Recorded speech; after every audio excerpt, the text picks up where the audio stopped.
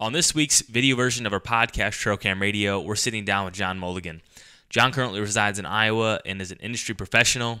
He owns and operates Bourbon Barrel Game Calls, a show called Arrow Wild, and is a professional photographer. We talk about John's upcoming turkey season, a little bit of deer talk, some old cop stories, and getting in the outdoor industry. John was on this last week's episode of Whitetail Cribs, so be sure to check that out. If you enjoyed the podcast, be sure to hit that like button and subscribe. Lights, camera, follow the trail. ready to shoot. If you know where a deer's bedding and you know where he's eating, that deer should be dead. Camera!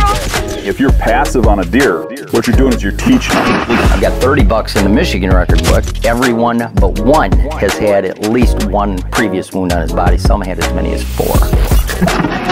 Trail Cam Radio from the guys at Exodus.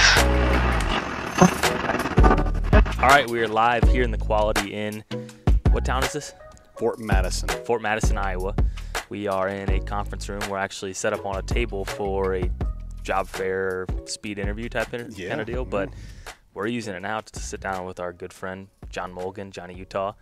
I just wrote down real quick of all the things that I could introduce you with, so I'll just do these real quick here. So we have John Mulligan, Arrow Wild TV, Yep. Bourbon Barrel Calls, Yep. Johnny Utah Creative, Yep.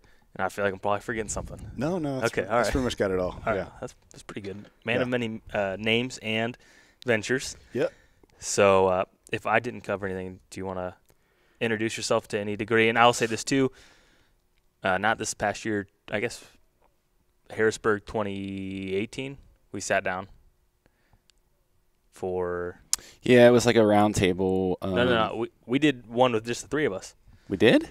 Yes.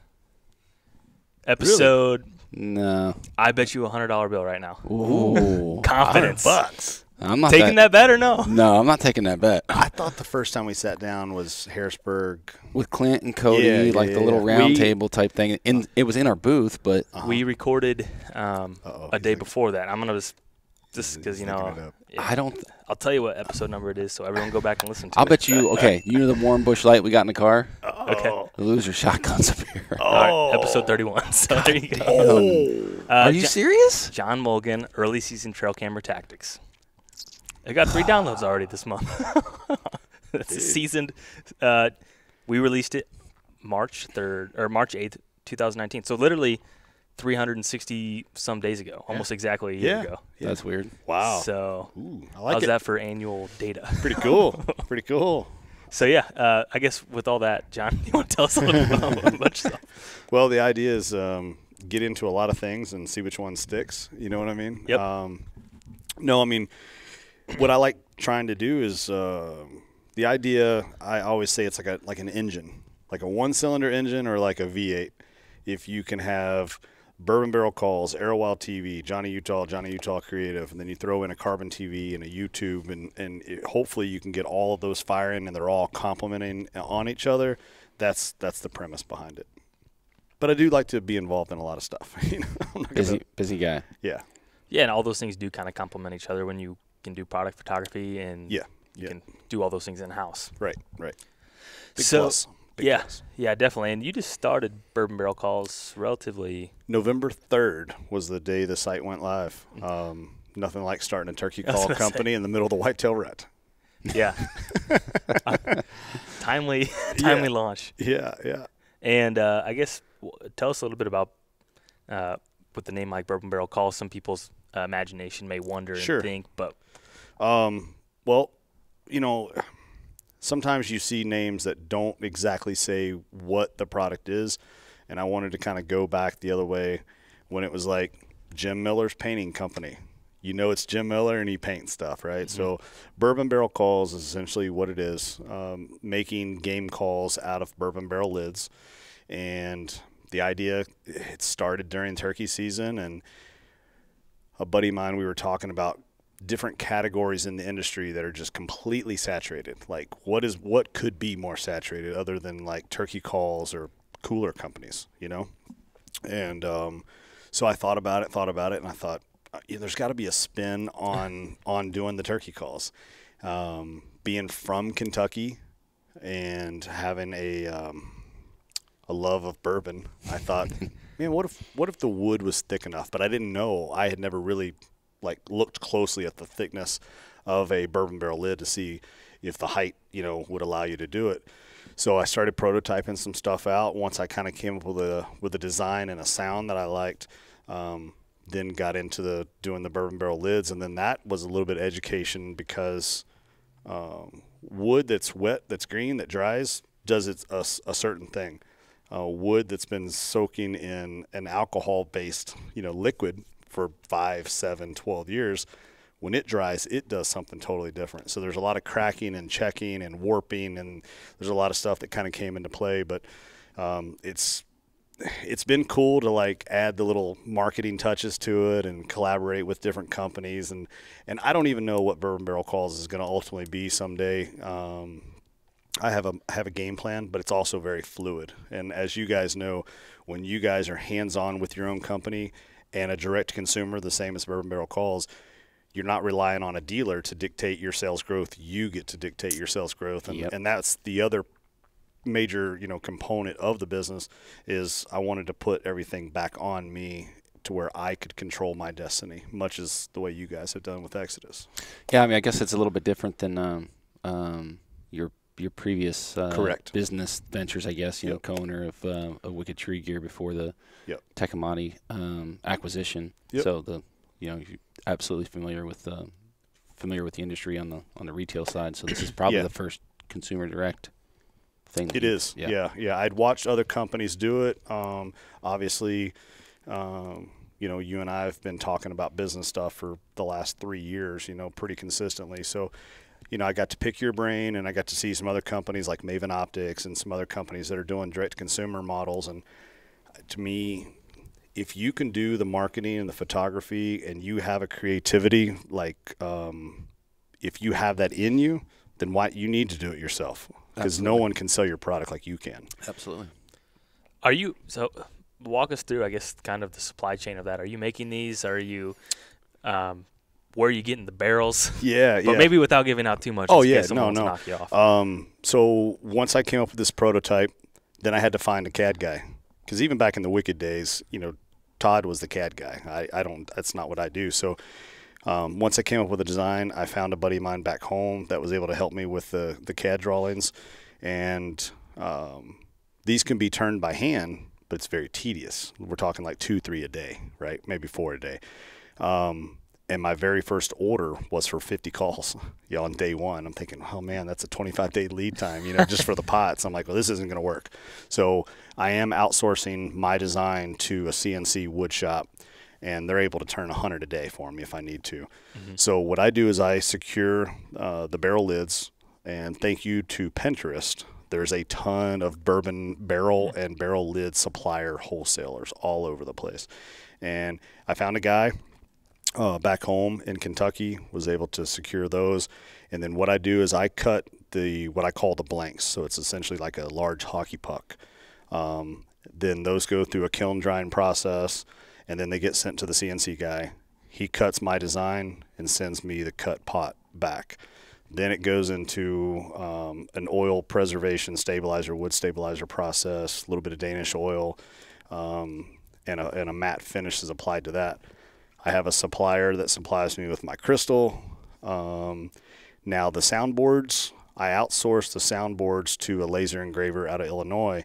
But the charred wood soundboards, I'm doing those myself on a bandsaw, and I'm actually just shaving just a tiny little 1/16 of an inch. I'm just shaving that charred wood piece off, and then I cut those into 3-inch circles, and they get set in there. And everybody says, well, man, do a slate call. Well, the idea of Bourbon Barrel Calls is it's a crystal striking surface for 2 reasons. One, I like the sound of crystal. It's got that raspy, loud sound. But 2, it's a shadow box picture frame. It's not just what's on the backside of the pot where you see, beam or makers or whatever. It's being able to look inside of it, and it's like you're looking inside of like an empty bourbon barrel. You see the charred wood. The oak strikers, once those come to me turned, then I apply the hot wax striker with the logo sealing on there.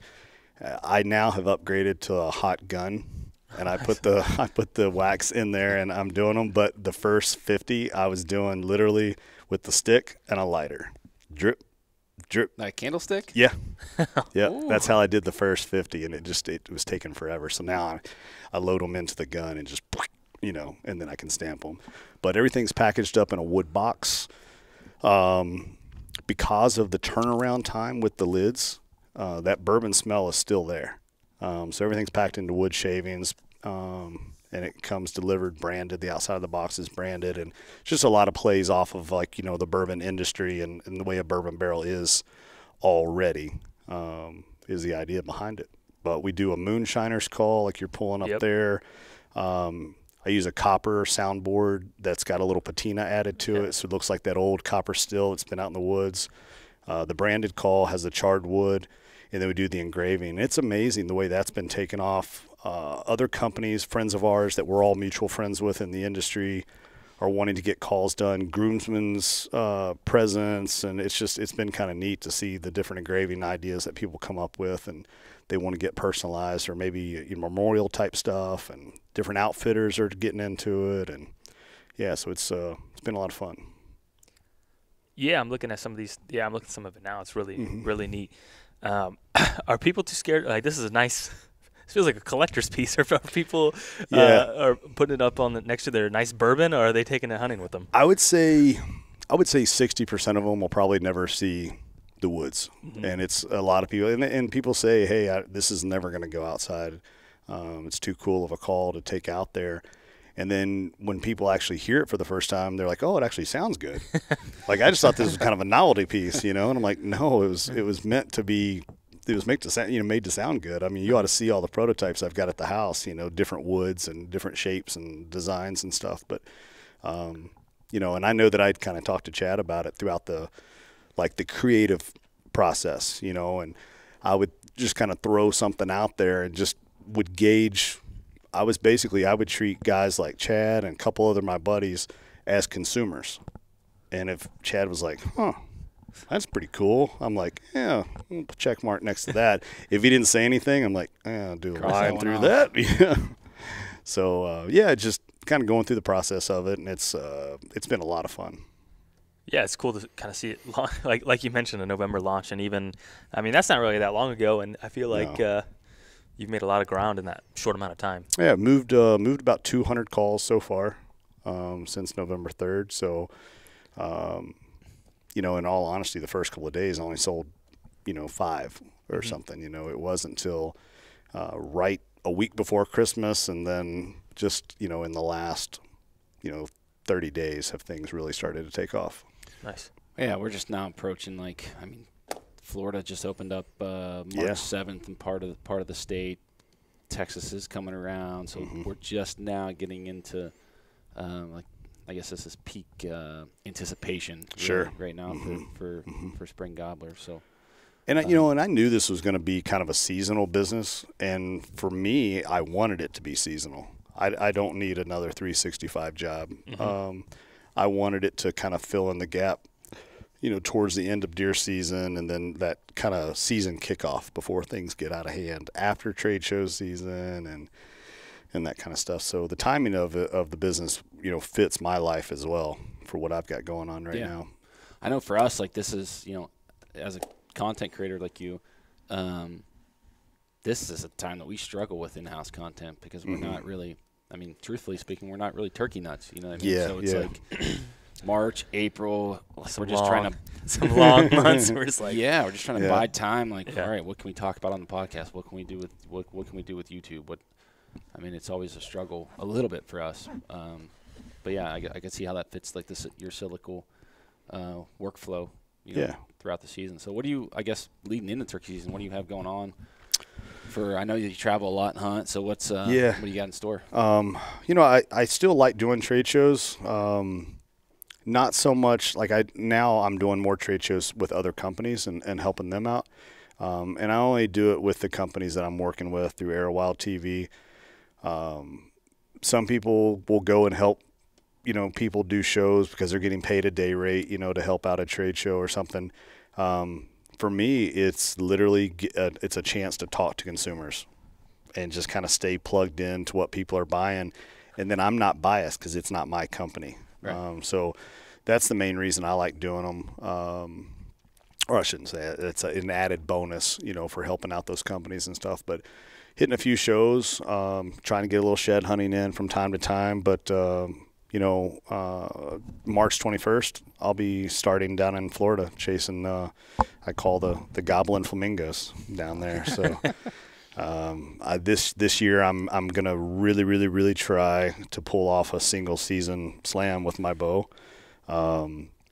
And somebody said, well, what about, are you going to go down south, like way down south, and go for the Goulds, to get that, like, what is it called, the super slam or grand slam or whatever for turkeys. But I'm like, no, I don't even like Dos Equis and, Corona that much anyways. But I'll just stick to the northern slam or whatever that is. But that's something I've always wanted to do, and I like chasing turkeys before things really get cracking.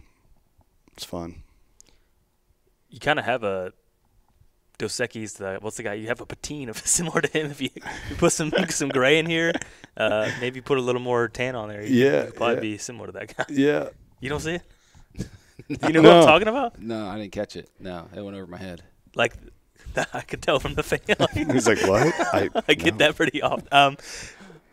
Do you know the commercial I'm talking about? No. The most interesting guy in the world? Oh, yeah. Yeah, he's yeah. I know who you're talking about. He's sitting at the table, like, suit, white shirt. Like 3 hot chicks. Oh, hey, that could be a compliment. If I look that good and distinguished as that guy someday, that'll be good. Yeah, I mean, it's just got it. Be the most interesting man. Anyway, so what are those states then to do that or accomplish that? Start off, obviously, Florida being the first season that comes in. It's the only place you can go get those Osceolas. So start there. Then I'll head to Nebraska, and I'll go northwest and southwest. Nebraska, northwest for the Merriam and southwest for Rios. I'll be hunting just public land there, and then I'll come back here between Iowa and Kentucky and chase easterns. The big thing is obviously start off with the Osceola. Like, if I don't get that, then it's shot right out of the gate. But if I get that one, I'll feel pretty comfortable. I've never had a season where I didn't kill an eastern. From the very first year I ever started hunting turkeys. I guess there's always a first. But I told my wife, I said, when I go to Nebraska, if I kill the Osceola and I go to Nebraska, I am not coming home until I kill one of each. It may be 2 days, it might be 2 weeks. But, if I pull off the Florida bird, then it's game on. That I'm committed. Are you like a turkey hunting purist where, like, you won't kill them off the roost? Or No. So whatever it takes. No. Or you are a purist. I mean, as soon as they pitch down, but I would never shoot one in a tree. Yeah, that's what I meant. Like on the pitch down, like going setting up underneath roost. Oh yeah. Pitch down. Oh, I don't care. Yeah. I mean, if I have to catch them, and if I put some birds to bed, you can guarantee I'm setting up 70, 80 yards from that tree. Although that is always a tactic, it never seems to work for me. Because whatever side they're going to pitch down, it's going to be opposite of me. But I'll be honest, I'm more of a late afternoon guy. They don't gobble as much, and I just try to cut them off going back to bed. Mm-hmm. And if you've got a good decoy spread and you're not being up too obnoxious and just doing some soft purrs and some feeding stuff and a little bit of clucking, it's almost like those big toms are like, all right, I'll get into one last little squabble before I call it a day. And they'll come over real silent. They'll come in and want to pick a fight with my Jake decoy, and I usually get an arrow at them. I was going to say, you're doing this with a bow, too. Mm-hmm. Only. Yeah, my very first turkey I ever killed, I killed with a shotgun, and that's it. And that's actually the last animal that I've ever killed with a gun, ever. What does that decoy spread look like? For me, I always run 9 times out of 10, I'm going to run a Jake and 2 hens. The only variance will be a Jake and 3 hens. And it's just more of how aggressive do I want to get or whatever. But I always run the Jake. I'll always run the Jake facing me because I can get those birds to kind of circle around the backside of him. It seems to work pretty good for me that way. But then I'll run the hens facing away. I don't want any tom to think that a hen's possibly looking at the blind or looking my direction where there might be noise or movement or something like that. But I like doing a breeding hen underneath the Jake, and then I like doing a feeding hen. And then, like I said, the variants would be the upright hen. I run that every once in a while. But, I mean, I'll literally run these things, man, 20 feet, 25 feet from the blind. I mean, I run them right there. So, you know, and that's the other thing, like deer to turkeys, you know, it's so different. I mean, I've got video footage. I was in Kentucky, and my camera guy, we pulled up in my truck and put the tailgate down. We're thinking we're going to walk about 100 yards to set up the blind and the decoys. And he's getting his tripod and camera, and he pitched the blind out, and I hadn't thrown it over my shoulder yet. And I'm like, oh, I got a pot call in my pouch right here. I'm like, let's just see what's going on. I strike, bam, bam, bam. I got 3 different toms, you know, that answer that are hammering. And he's like, damn you, you know, give me a second. So I'm like, just throw the blind up right here. Like right next to the truck. We were 5 feet from the tailgate of the truck. And the video, he punches record, and the video footage is like this, because he's still leveling up the tripod. And I'm like, just punch record, you know, anyways. And he's leveling up the tripod. He's like, give me a second, I'm not even level yet. And I'm like, I'm already at full draw. I'm like, dude, you better lock on one, you know. And that was pretty funny. And that's turkey hunting. Yeah. You know, it either happens right away or it doesn't happen, you know. Yeah, turkey hunting is a lot of fun, especially when they're fired up. And those early spring mornings when you have a bunch just answering. Yeah. It's pretty easy to get excited. Oh, yeah. Yeah, it's, I mean, and I don't say this in a derogatory way, but it's, you know, it's like poor man's elk hunting. You know what I mean? Yeah. Like hearing a bugle is no different than hearing a tom. Like, man, when they hammer and they're 20 feet from you, it's like they're hammering through your chest, you know. And then the spitting and the drumming, like I remember the first time I heard that, you know, you hear this, and I'm like, you've got to be kidding me. I'm doing this every year, you know, for as long as I live. Mm-hmm. You just probably made some Western person mad. Probably. They hate when you compare turkey hunting and I know. hunting. I know. And they're like, their feelings get hurt real easy. Oh, I know. But, well, you know, and this year I'll be going on my first elk hunt ever in Idaho, and I'm sure I'll have the same feeling then. I'll be like, oh, my gosh, you know, that elk just bugled through my soul, you know. And I'm looking forward to it. I went elk hunting. I didn't have that experience, but so I've heard. I still yearn it. Yeah. Let me know how that goes. I'm sure it'll be great for you. I hope. So Idaho. Okay, so Florida, Nebraska, Iowa, Kentucky, and then what's going on in the summer? Noodling in Alabama with Hannah Barron. Are you doing that? Yeah. I'm going to go down to Alabama. She invited me to come down there and go noodling. I hope I don't lose a finger. Get bit. Yeah, gonna get bit. So I met Hannah last year down in Kentucky. She was hunting with Whitetail Heaven Outfitters, and I was down there doing photos for them. And I mean, obviously we knew of each other, but like we never really talked much. And we hung out 4 or 5 days there, and I watched her go to her set by herself. She shot the nicest buck that week. And 4 o'clock in the morning, I was taking some photos of some other hunters who had tagged out that night as well. And I looked around. I said, hey, so where'd Hannah take off to? And they're like, I don't know. She might be down there in the barn. So I drove down to the barn, and she's down there by herself. She's gutting her deer, skinning it out, and quartering it up. And I'm like caping it. And it wasn't like she was doing it for the first time. I mean, she was making short work of it. And I walked up to her and I said, hey, I've been known to give a few Instagram hunters a hard time. I was like, you earned my respect, you know, and she shook my hand with a bloody hand, you know, and I thought, man, that's cool. So her and I, we've always been, you know, we've been, you know, pretty good friends since then. And, you know, we chit chat pretty regular, and we got to joking about noodling. And so she said, well, you need to come down and do it. And I said, come on, don't tease me. Like, I really want to do it, you know. And she said, I wouldn't have offered if I didn't want you to come down there. So, yeah, so I'm looking forward to that. We'll go down there sometime in June. Just kind of, she'll let me know whenever things are getting good down there. And then mid-August, going to go back to Canada, chase black bears again.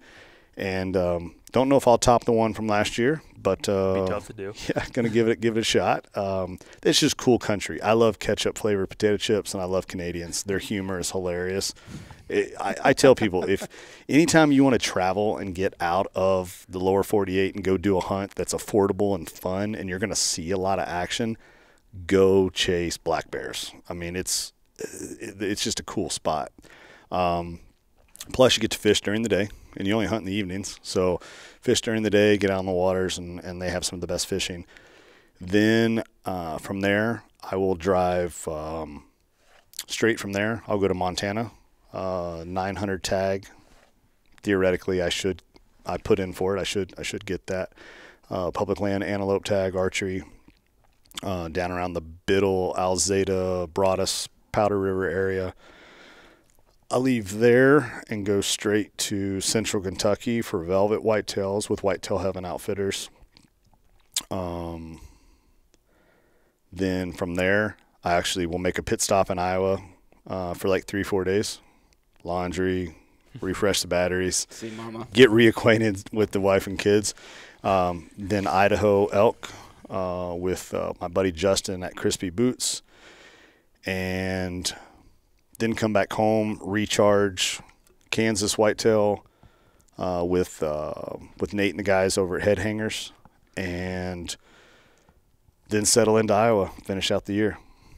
That's a full year. That's a fantastic fun year. yeah. It's ambitious, that's for sure. Hopefully it'll keep the wheels on the bus. Got to keep the gram full. Yeah. I should have no problem with content.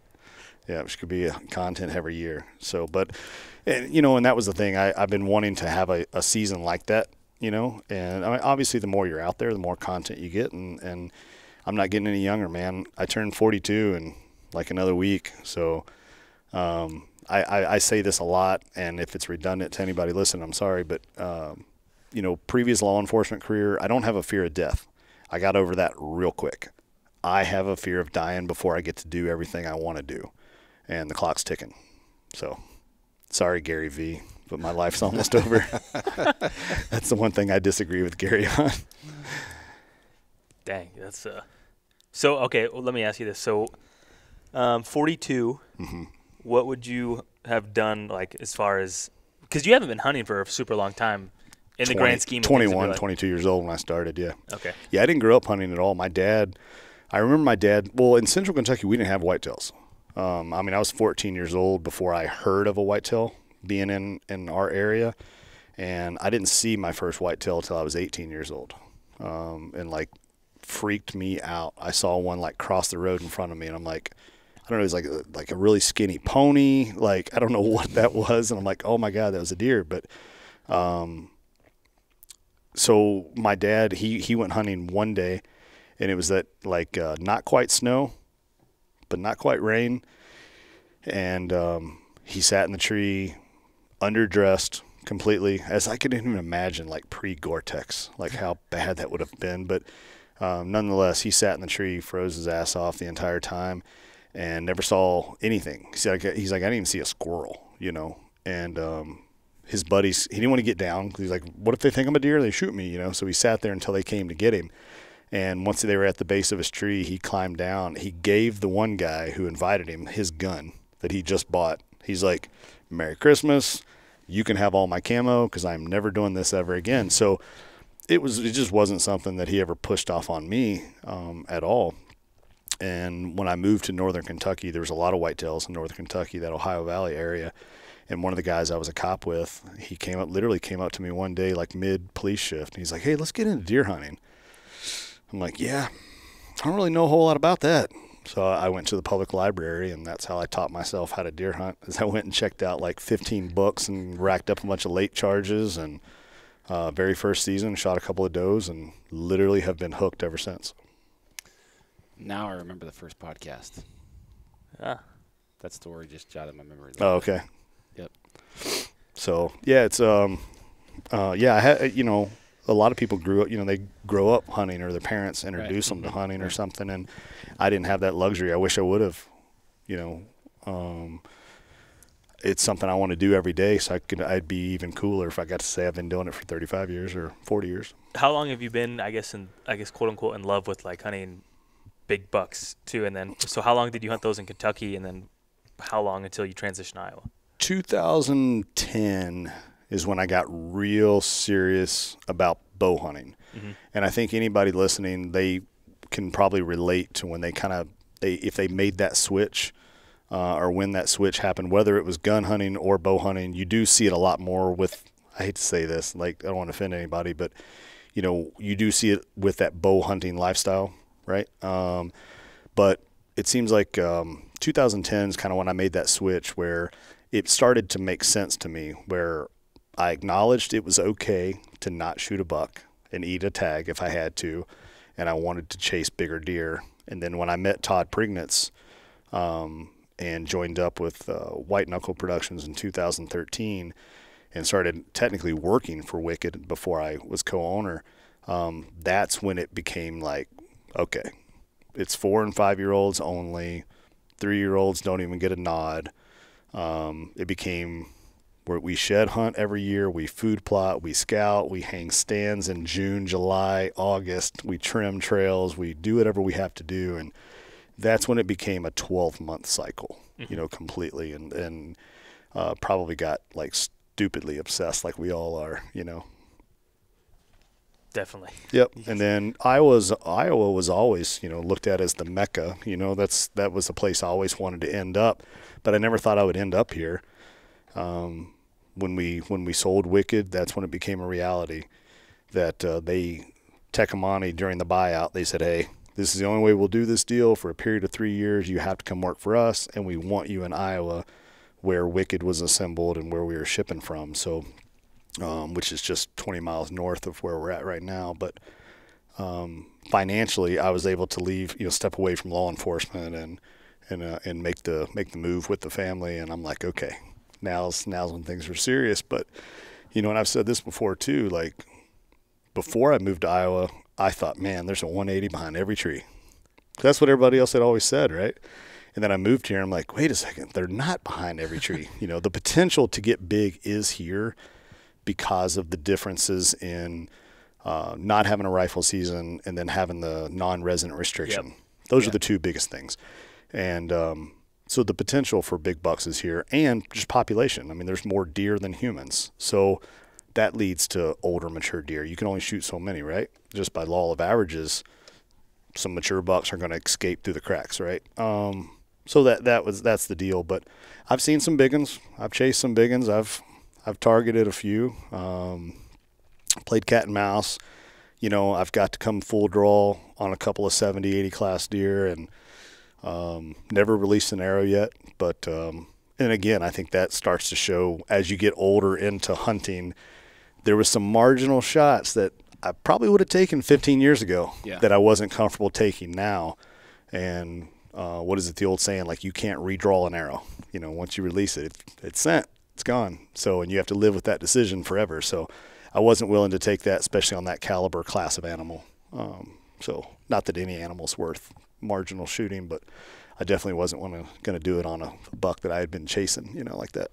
What is your, home state of Iowa? What's your season shaping up like? I mean, how many deer made it through the season? Yeah. I mean, it's the middle of shed season. We just got the Walker Farm. Have you walked and picked up any sheds? Yep. I've picked up a few sheds this year. All of my target bucks I didn't kill, and I didn't hear of them getting killed. We had a really, really hard year this year. Super wet fields, standing corn. Mm-hmm. So the rut was happening. It was just happening in the standing corn. And anybody that knows anything about ag fields, there's no trees in standing corn. And some of these fields out here, we're talking hundreds and hundreds of acres, in an ag field, a bean field, or a cornfield. So it was so wet this year. A lot of people struggled. It seems like a lot of my buddies that are always big buck killers weren't killing. Guys that had marginal ground that weren't consistently killing, they killed some big ones this year. So there's a couple of bucks that one buck I was been chasing for 2 years, a buck I called Dagger. I saw him a couple of times. This was my number one year for seeing big bucks on the hoof more than 200 yards away from me. I mean, it tops any year ever. It was making me sick. But and then there was another buck that I found his match set 3.5 miles away. And I thought, well, I'll probably never see that deer ever on my lease. And lo and behold, he popped up one day at like 350 yards. And like, as soon as I saw, I'm like, dude, it's too short. So there's a couple of really good caliber deer. I had a midday exit from the tree, which I should not have, but I did. And walking back into my set, I literally walked in on him. He was 30 yards away. No. And he turns and looks right at me. He's 65, 70 class deer standing there. And trail cameras are taking pictures of him the whole entire time. And I'm just like, you've got to be kidding me. Yeah. And that's the set I was going to go sit. Punch in the stomach right there. Yep. I should have never gotten out. Should have stayed. Hindsight's 2020. Yep. What made you get out? Warm lunch? Had a poop? It was called a bad experience with a camera guy. Okay. Fair enough. Got it. Well, hopefully that's all past you then. Yes, very much past. Okay, so then going into it's 2020 now. Mm-hmm. You're thinking they lived, so could be a banner year. Yeah. There was one particular area of my lease that I knew I needed to get a tree stand in. I made one stab at it and immediately aborted mission because I knew it was going to take 4 or 5 hours of cutting to get where I needed to get, and that was not the time to do it. Yes, in the rut you can get away with a lot of crazy stuff, but man, that's 4 or 5 hours of Iowa daylight that I could have been hunting in some other, good spots. They just weren't great. But so this summer, that's like the number one goal of the year is this summer. I don't care if it takes me a week. I'm getting a set and I'm getting some shooting lanes trimmed into this particular cedar thicket that it's the spot. Mm-hmm. It's my 3rd year of hunting this property. You only have to watch them come out of the tree line 3 years in a row before you finally make a decision to go there, right? Yeah, yep.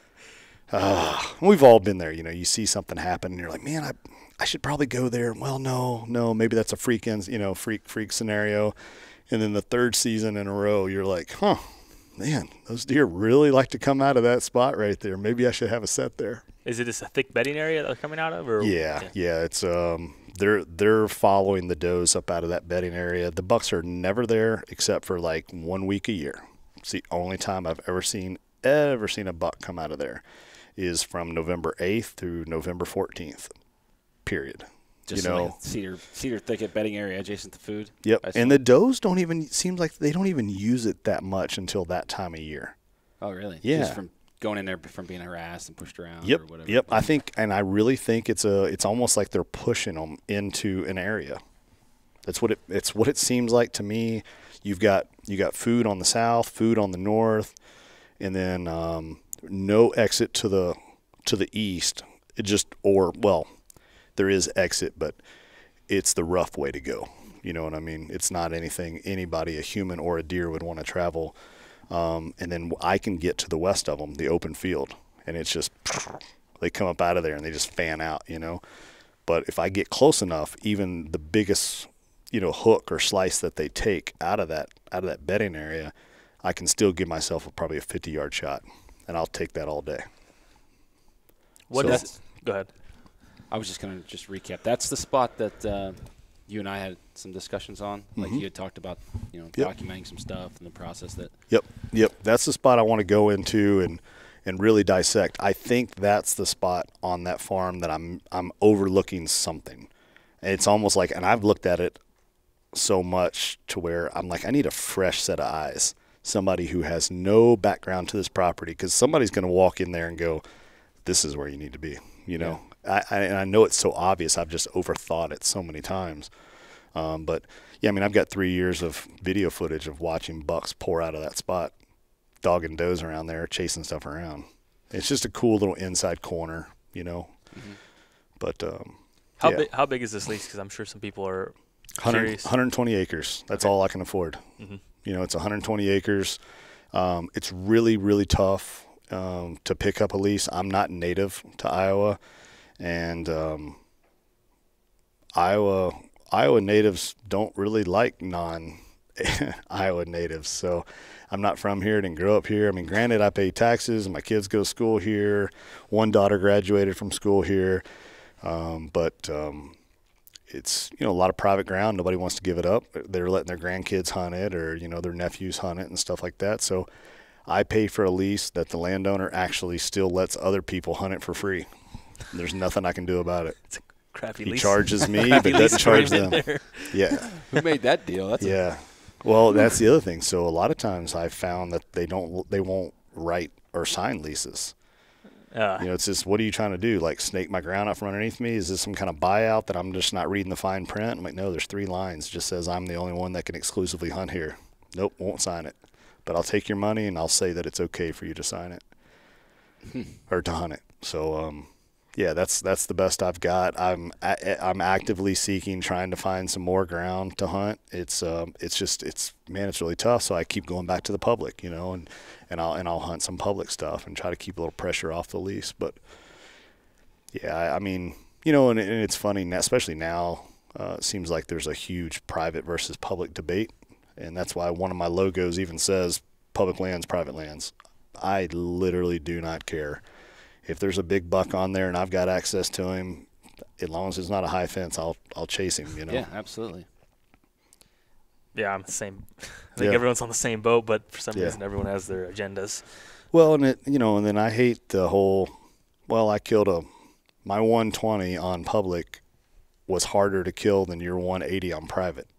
What? How? Tell me. Like, I don't, because my private lease gets way more pressure than my public land. I think it's way more. I think it's one of those things where so many people have came up watching different TV shows or whatever, and you have the hunting personalities or celebrities or whatever you want to call them on these big managed pieces. And I think back in my mind, I would love to have something like that, but it's just not. Right. It's not realistic for even most people in the industry, and a lot of us. A lot of our circle and fellow industry folks are hunting pieces a lot like the general public. Like, there's no difference from what I'm doing, you're doing, Jake's doing, Cameron, versus anyone listening to this podcast. Right.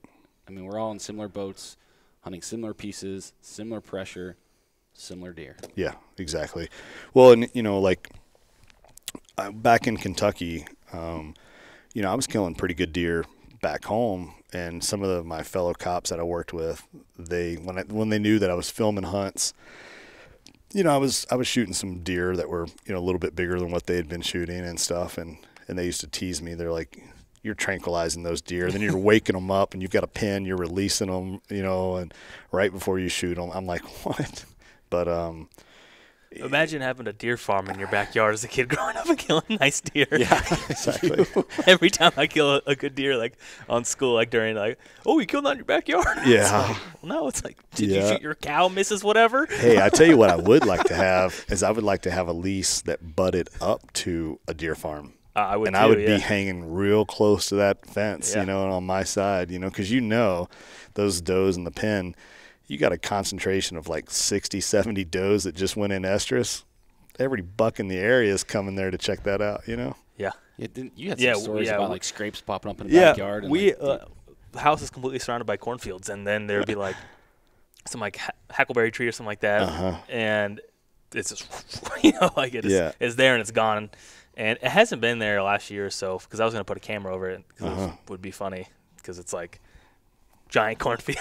Oh yeah, but it's well, and I will say, like, being good friends with Sam Calora. He's 20 miles north of where we're sitting right now, and there will be days he'll call me and he'll say, "Hey, I just looked out to the pen of my deer, and all of my bucks are on their feet, and they are all running fence lines, pacing the edge." Yeah. Yep. And I'm like, "Okay, bye." And literally, I'm grabbing my bow and my pack, and I'm heading somewhere. So, they're pinned deer. I get it. But when they're all doing that, I've seen a lot of consistencies. And then this past year on Facebook, he started posting. He would do his 3 p.m. update, and he would post 25% of bucks are laying down, 75% are up, or all my bucks are up. And it was neat to be in the field and read that and then see what kind, see if I could get it to match up. And, 70% of the time it did match up with what I was seeing too. Yeah, what I found most with having in the backyard too is the bucks are pretty aggressive regardless during that time frame, and you know, are doing a lot of that pacing. But it's when those does start acting really weird, and that's when you know that they're about to hit, you know, be an estrus. Oh, and, yeah. You know, that usually matches up with like a lockdown phase. Yep. So that was always interesting. 100%. Didn't mean to derail the conversation. Not at all. No. What are you guys thinking? Well, here's a question I have for you. So, John, I've known you for a little bit now, and you super personal person. How with the, as you mentioned, private versus public, whether we like it or not, there's various kind of quote unquote cliques throughout the industry, but one person that has a spider web weave through everything is you. You're one of them. How do you do that? Or is that from law enforcement? Have you always been like that? What is that like? No, I think it definitely is. I mean, you know, we've all had that friend where you're like, man, you're playing both sides of the fence. And I don't do that. I am opinionated. You guys have heard my opinions from time to time on stuff. I don't usually hold it back, but I just work on my delivery. You know, I still look at everything that we're all hunters. We're all doing the same thing. We're all trying to do the same thing. But through that manufacturing side and the different companies, you know, hey, the biggest thing that I pitch to companies that I work with is how my ability to inter-network and code network with different brands. And it's a juggling act. And so you have to kind of be that person. And I'm not being a chameleon. I'm not being anybody different than I am. I look at hunting as hunting and the industry as the industry, you know, and I try not to let those two things bleed into each other to where it still stays fun to me. But for a lot of years, man, I was a private person and I didn't have a whole lot of friends other than just the cops I worked with. I couldn't have a whole lot of friends. So even if I wanted to go blow off steam and have a beer, I had to go to like a neighboring city or state because people couldn't know me, you know what I mean? So when I got out of law enforcement, I kind of told myself, I said, you know, I want to be a lot more personal and I want to get to know a lot more people and that kind of stuff. But, you know, it's easy to get caught up in this whole industry, and I wake up every day and I tell myself, you're going to kick ass, you're going to bust at, you're going to do harder than you did yesterday, but you're nobody important. And I think some people, unfortunately, they can get into this thing and they get a different perception of themselves or maybe who they need to be or what people want them to be.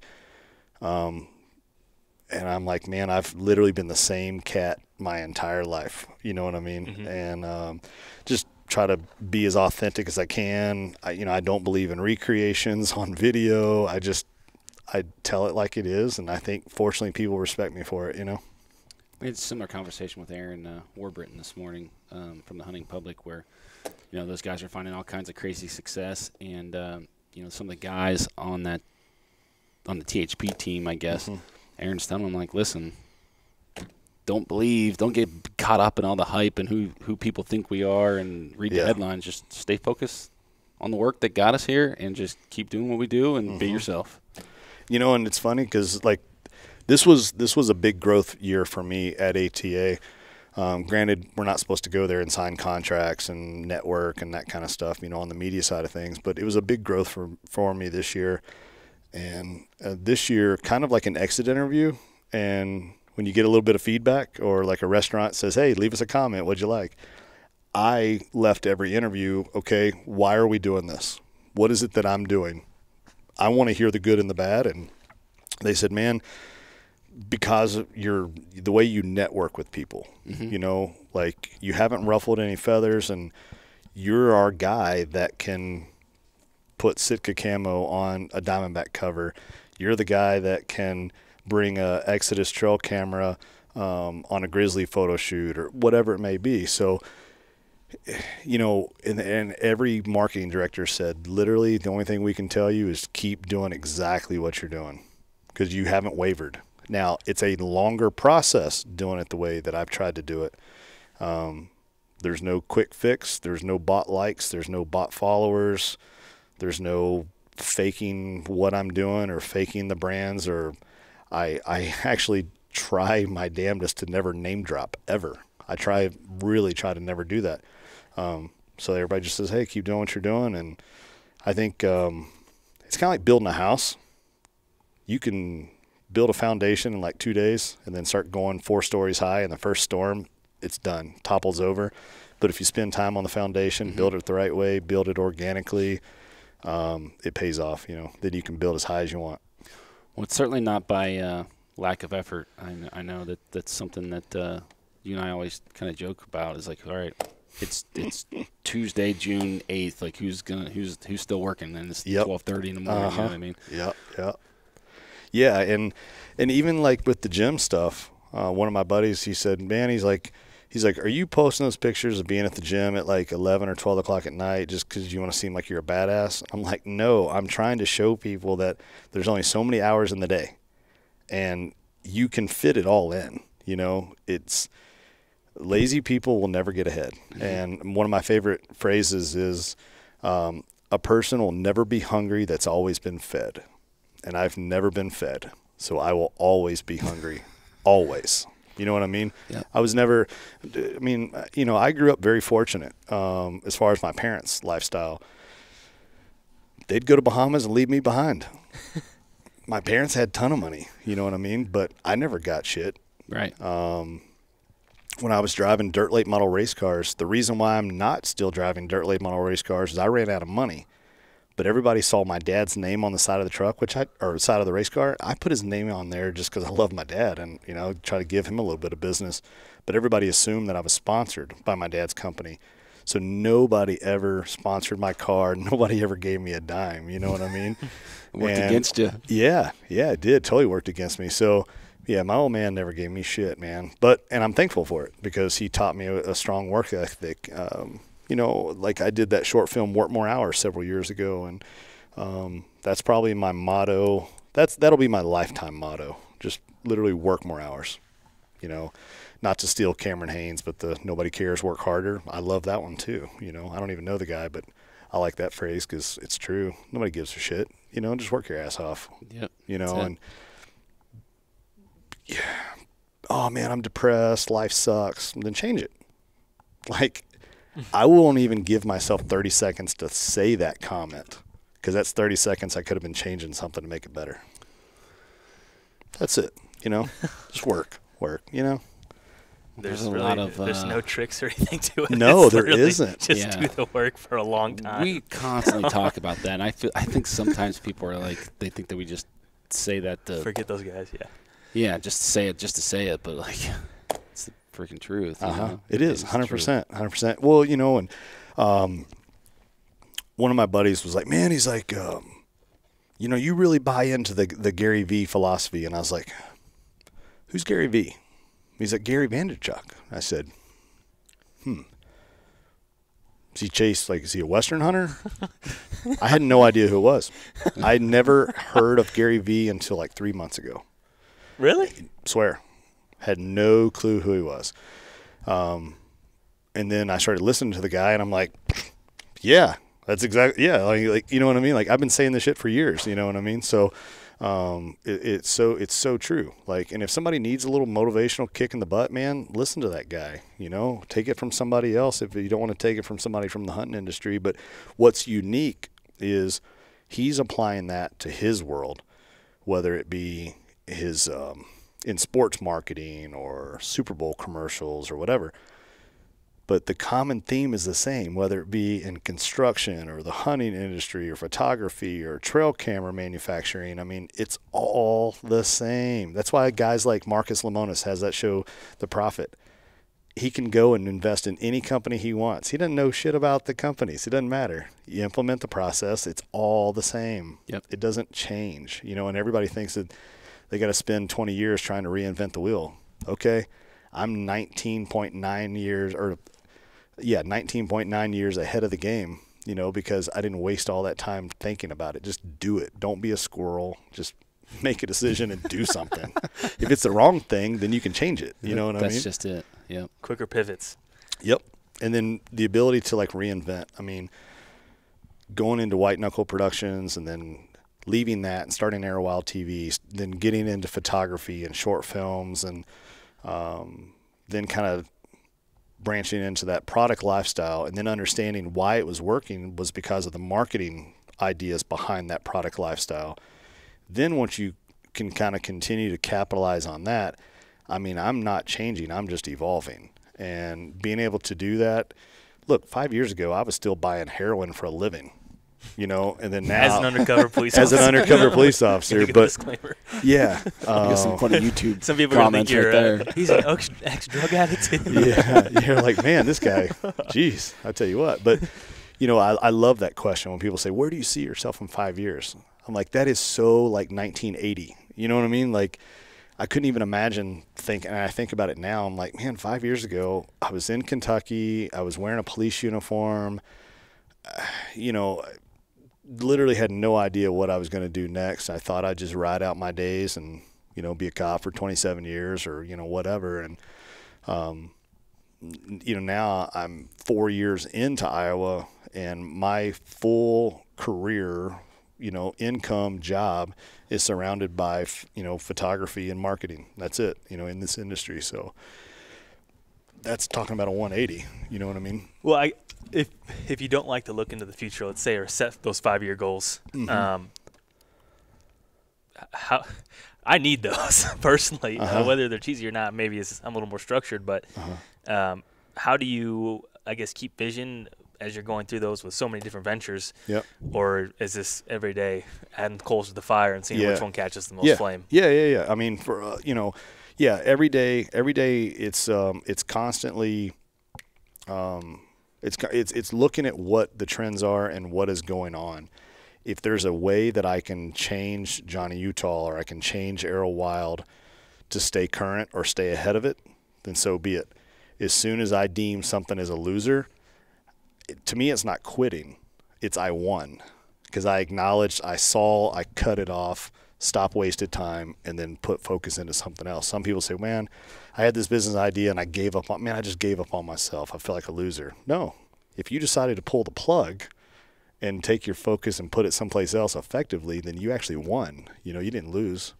So a lot of my stuff is, like I said, going to those trade shows and try to identify things before they're going to happen or as they're going to happen, stay current, and then keep it evolving. I mean, I think in 5 years from now, I'll probably have 4 or 5 other companies that I'll own, and maybe one that I don't, or 2 that I have now I won't have then. Johnny Utah Holdings LLC. Hey, prestige worldwide. Wide. You get that reference, Chad? Yeah, I got that. That's one of the few movies I've seen in the last 20 years. Yeah. I'm not a big movie person, but I have seen that one. I'm glad. That's a great.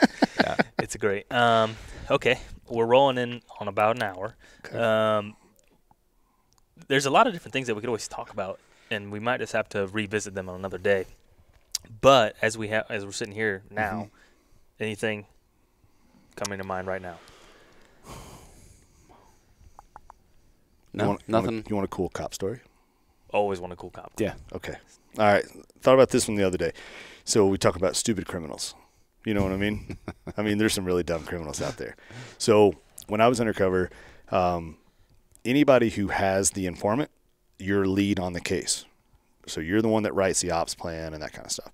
Well, when another agent has a target house they're going to hit, then it's all, the whole team comes back together. Because a lot of times it's little solo missions, 2-3 guys here, 2-3 guys here. But when it comes time to hit a house, then everybody's, you know, thigh rig, raid vest, everybody hooks up, and you go in 10 to 14 man teams.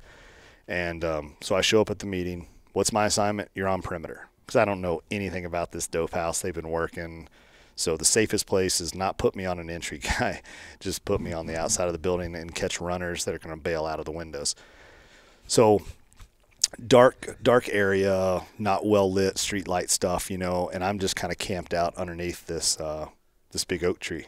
And I've got, you know, I got a thigh rig, vest, tactical BDUs, and I've got my little short AR. I'm mounted up like this, and I'm just kind of leaned up in the shadows, and I'm just waiting. I'm looking at windows, and I see this guy like kind of bebopping down the sidewalk. And this guy looks over at me, and he's like, "Psst, hey, psst." I kind of glance over at him, and I'm thinking he'll keep walking. And he goes, "Psst, hey, dude." I kind of glance over, and I go, "What?" He's like, "Man, I got that fire, dog. You want to get that? I got some melt. I got that melt on me, you know." So he's talking about he's got a bunch of crack on him. And I'm like, you've got to be kidding me right now. And I look over, and I'm thinking, man, I'm waiting for the flashbang. I'm waiting for him to hit this house, and I'm looking, and finally I glance over, and I went, yeah, bring it on over here. Dude comes walking up, and he's like looking left and right. He's like, man, there's a ton of cops. Man, this area is hot as shit right now. And he pulls it out and puts it in my hand. And I just go ahead and drop, I've got it on a sling. I just drop my AR, and I grab my my zip ties and just shackle him up behind his back, and I go, sit down. And I sit him down on the ground. I go, don't move. About the time I turn back to the house, they hit the door, flashbang, they go in. Nobody comes out. Nobody bailed out of a window. We get our guy, and then they come out, and they're like, oh, do we have a runner? I'm like, no, this guy just tried to sell me crack right here. And I'm wearing, narc vest, you know what I mean? Police narc right on my jacket. I'm like, you've got to be kidding me, literally tries to sell dope to the guy in, a narcotics guy, right on scene.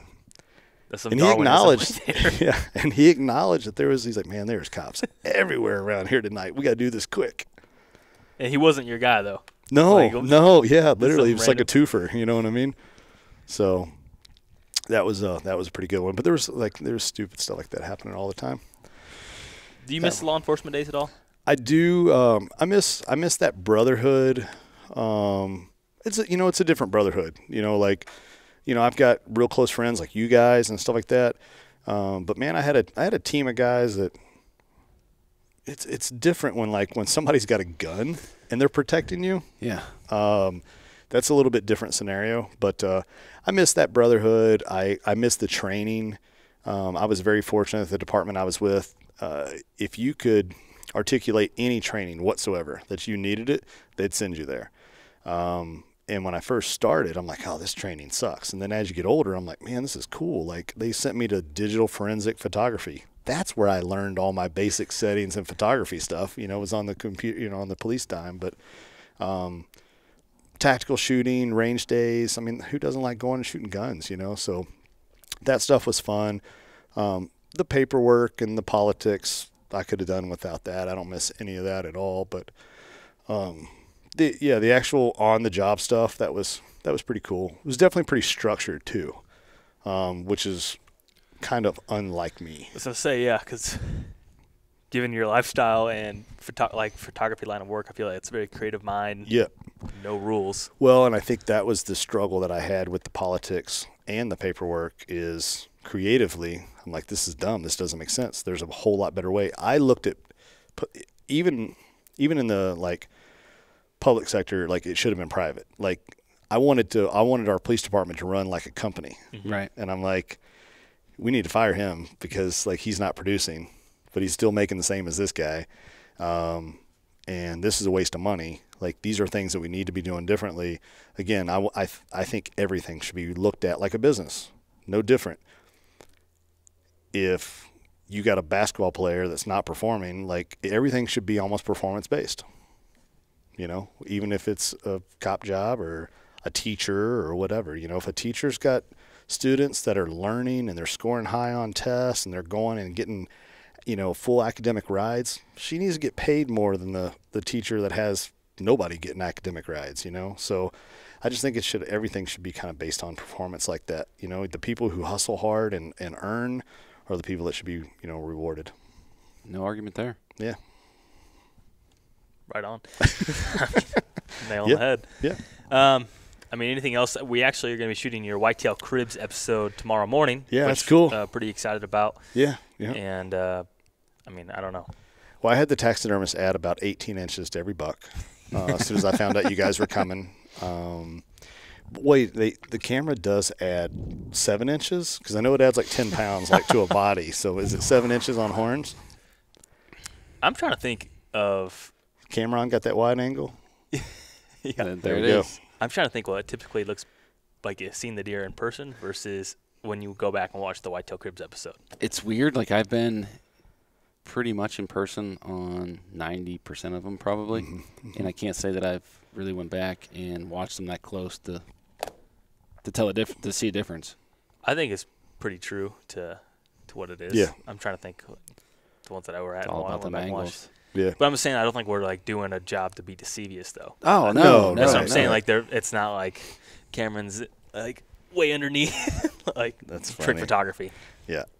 No, I've got some stuff that'll be ground level and some that will go up on the balcony and New kind bear. of look down at stuff. Yeah. Giant bear. New Giant deer. bear. And it's funny because, I mean, he felt big at the Deer Classic in that room, and then you put an 8-foot ceiling over top of him.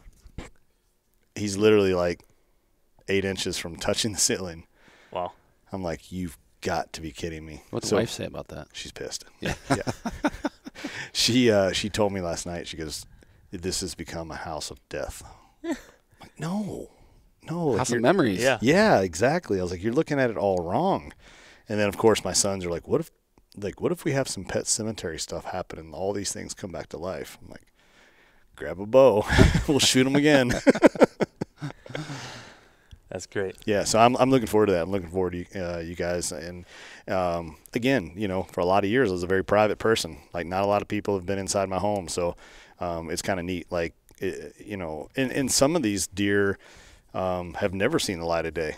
Because, again, Sean Mullins wasn't showing off any any bow hunts. Oh, yeah. I didn't think of that. Yeah, so there's a lot of stuff that's never been seen. So we can go ahead and say exclusive, never seen before. Yeah. Some of these have never been seen before. You got to be careful. We don't want like DNR going what, but no, it'll be neat. It'll be neat for you guys to see that. And I'm excited to tell some stories about some of these hunts and stuff, how they came together, and most of them were with an element of luck. To some degree, but yeah, awesome. Well, we will link to as many ventures that we can because there is a cap on characters. Yeah. But we'll link to all the things that you have going on, and I'll let you verbally kind of say if someone wants to find you or have any questions about photography, which I know you have a class coming up. Yeah, I do. Definitely want to plug that.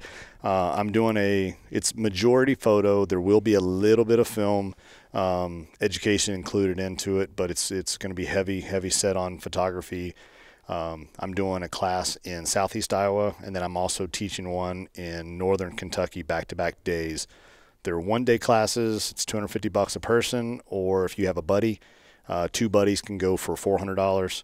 And lunch will be catered. Everybody's going to go home with a cool T-shirt for the event. And it'll be a lot of fun. It's going to be a big Q&A, a lot of product photography, a lot of shutter stuff like sporting events and dance recitals. Even if somebody doesn't have to be a hunter, somebody just wants to learn how to take better family photos to capture memories of their kids growing up. That's something I did not do. My wife and I were horrible about that when our kids were little. And so anyways, that's going to be the idea of the class. So I hope that we fill it. I'm going to do about 25 spots per class, so would love to fill the room. Very cool. Yeah, I'll save you some time on YouTube. Oh my God! And that's going the other through thing. And trying to learn it all on your own. Yeah, I mean, I'll do like 4 shots of 5-hour energy and tell people to have 2 or 3 ink pens and a pad of paper because I'm going to talk fast and I'm going to cover a lot of stuff. But I mean, I can't even begin to imagine how many hundreds and hundreds and hundreds of hours I have on YouTube teaching this crap myself, and I'm gonna get somebody pretty damn good in 8 hours. So anybody wants to get a crash course on photography, different settings and styles, and then there's going to be a big Q&A session at the end, like how to network and how to introduce yourself and how to get into the industry, maybe possibly get paid. You're the guy for it. So awesome. Well, thank you very much, John, and we'll call it a wrap and check out his Whitetail Cribs episode, whatever Wednesday it goes live. Sweet. Awesome.